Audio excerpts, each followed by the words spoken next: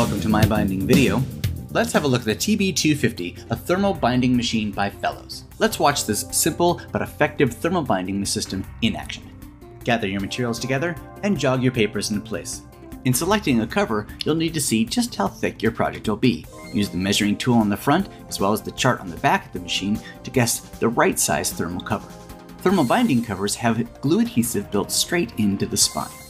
Put all your materials inside, jog them into place to have even margins all around, wait for the ready light and the beep, and you're ready to go.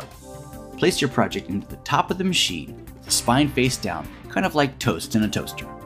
Again, wait for the ready green light and the beep, you know your project is done. Remove it from the top and jog it a couple more times to make sure all papers are down into the adhesive. And place your project in the cooling rack in the back. Let it cool for a good 3 to 5 minutes to cure. And while the one is cooling, you could bind other projects, even multiples at the same time.